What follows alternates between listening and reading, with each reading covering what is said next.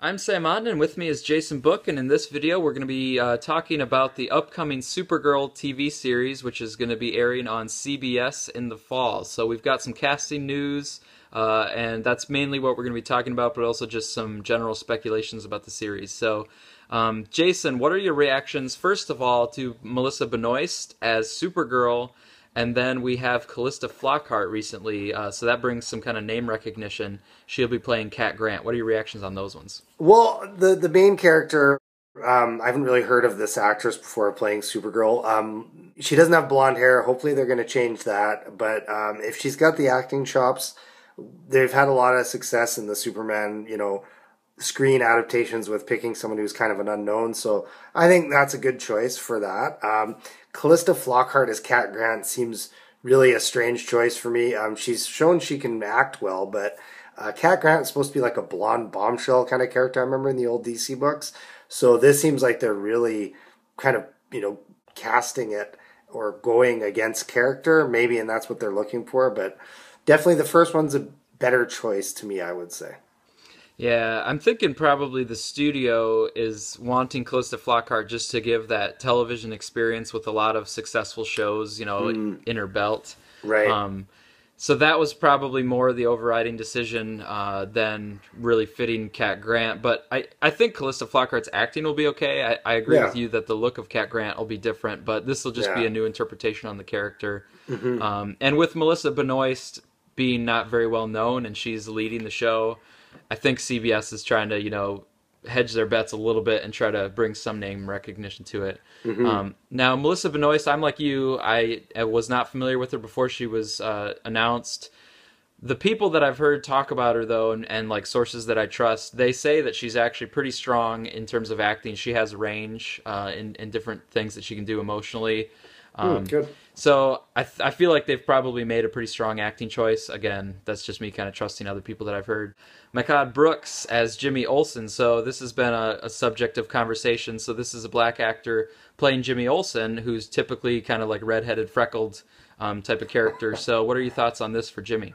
We talked about it once before, and I thought if they do this because it's going to make a different kind of story and make it something that really is, in the name of story, really makes Jimmy Olsen's character really have more depth to it, then I'm all for it. But if it's just a fact of, well, let's just change it to be different, then I think it's kind of a bad idea. But if they give Jimmy Olsen more of a kind of, maybe he had a rough upbringing and he really had to fight to go to university to become a photographer or something like that, I mean, then I'm all for that. I think it's got potential. Yeah, I'm definitely gonna look to see how they use it, and I'm definitely open to the idea. I think it's nice to have Jimmy Olsen around just to get him into the DC television universe, give him something to do. Because so far he's kind of been neglected in the comics until Jeff Johns has recently tried to give him something going in the Superman title. So it'll be nice to just have some sort of version of Jimmy Olsen kind of going around. I also think in the film universe with Batman v Superman, I do think Jimmy Olsen will kind of come into that one. So we might start to be getting some more Jimmy Olsen, but it might be two like very different versions of Jimmy Olsen, which might be good to kind of have some separation. Yeah, I hope he comes into the movie universe because I like to see him in there. Yeah, I would expect so. So this will be nice to have two kind of different versions of him. We've also got Chyler Lee is going to play, I think it's a friend of Supergirl. And then David Harewood has been cast as, get this, Hank Henshaw. So they're having Hank Henshaw as the director, I think, or he's involved somewhat in the Department of Extra Normal Operations. So probably somebody from the government who is investigating, supernatural beings or extraterrestrials, and so might be like on the trail of Supergirl, but that might be kind of a running tension in the show. But what do you think about having that government influence, and what do you think about it being Hank Henshaw specifically? Well, there's a lot of potential using that character because, as we know from those, classic Death of Superman stories, the cyborg Superman who he ends up becoming, there's a lot of potential there. And, Supergirl doesn't really have a great rogues gallery, so this might be something cool they do to give her kind of somebody to kind of fight against behind the scenes and then eventually become a full villain as well. Yeah, her first rogue we've heard is the Lumberjack, which we talked about, I think, on our first video about Supergirl, which we're hoping might just be like something where she cuts her teeth and kind of gets started, because otherwise he doesn't seem like that imposing of a villain. It's a weird choice, yeah. Yeah, but Hank Henshaw, I think this could be good because you could have like a whole season of a story arc where Hank Henshaw is working to try to uncover Supergirl, and then you could have another arc later where it's a completely different arc where he's maybe turning and he's now becoming something like Cyborg Superman. They might kind of put a different spin on it, but... Yeah, it's got a lot of potential, right?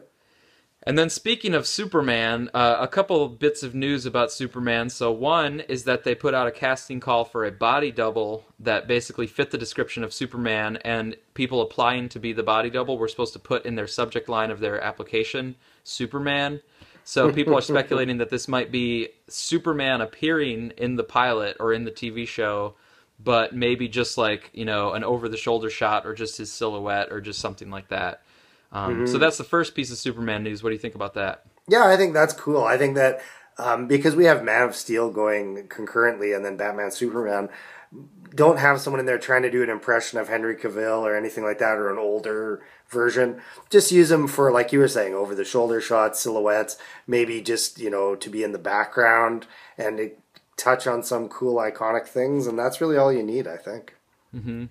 I wonder what the actual relationship is going to be. Like, are they going to be cousins, or is Superman going to actually be the last son of Krypton? Because in the animated series, I'm going back a little ways now, but DC Comics told the animated series, you cannot have Supergirl be from Krypton. They actually wanted Superman to literally be the last, you know, person from Krypton. I remember so they that, made Supergirl from like a race that had broken off of Krypton and settled on a different planet, but they had basically the same powers. Yeah, it was slightly different. I remember that, Yeah, and that was DC Comics making that request of the animated television universe. So I'm wondering, like in this one, if DC Comics has told CBS, you know, Supergirl, maybe she will be Kryptonian, or maybe she'll be something else like Kryptonian, or I'm not sure. And again, they aren't going to have to be like Man of Steel, because a lot of people have speculated on Man of Steel that she will be from, you know, maybe that empty pod or something. Here they could do anything they wanted in terms of explaining where she came from. So I think there's some like rumored descriptions out there on the internet, but they're not confirmed. So if Superman is there, then that makes me wonder, what's their relationship? Are they actually cousins? Are they just both Kryptonian? Or are they just two people with similar powers for some reason? I'm not sure. Yeah, I think they're definitely going to play up the Kryptonian aspect, because why have Superman in it then, you know? Yeah. So, speaking of Superman again, we have Dean Cain from the good old Lois and Clark. So, he has been confirmed as playing some sort of role in Supergirl, as has Helen Slater, who was the Supergirl from, like, I think the old movie that I never saw. Yeah. So, what do you think their plans are for Helen Slater and Dean Cain? Well, I'm hoping that it's kind of like when Christopher Reeve was on Smallville, where they're just like playing completely different characters. If they're playing it all, kind of like Dean Cain playing an older version of Superman or something like that, it's going to be really weird. I don't think it'll work. But maybe he'll play like, you know, Perry White or something, like an iconic DC character from Superman's supporting cast. That could work just as well. So hopefully it's something more along those lines.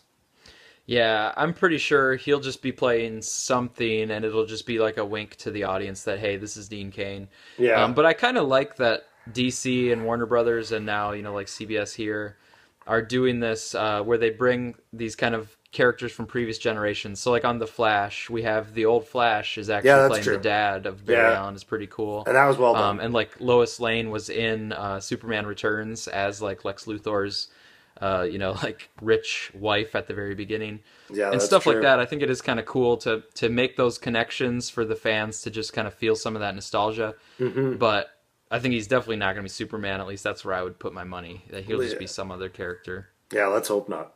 And then the last thing I wanted to check with you on was Greg Berlanti is producing this one. He also produces Flash and Arrow. He's open to crossovers between those three shows.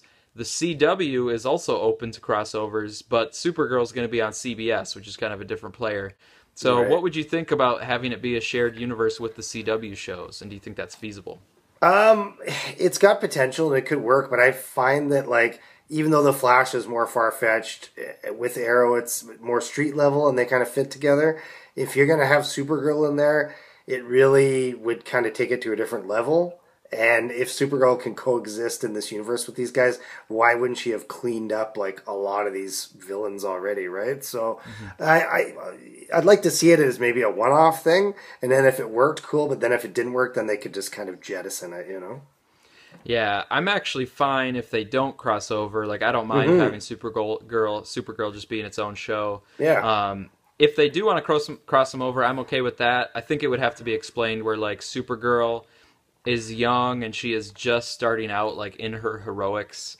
So that's why she doesn't go over to these other cities and help clean up, because she's like very modest in what she takes on, and she maybe is like she's not ready to just jump onto any crisis and try to save the day. She's maybe like picking her spots and still figuring out her powers and stuff. Yeah, that could work actually. They might handle it that way, but I'm actually like fine either way. Like, I don't have my heart set on having this like unified television universe. I'm fine if they're a little bit separate shows, and I'll watch them each for what they have. So yeah, I'm with you on that too. Cool. So we got a few more months for that. We'll probably start, hopefully getting some images, seeing some things as they're actually filming the pilot. So I'm looking forward to it. Yeah, sounds good.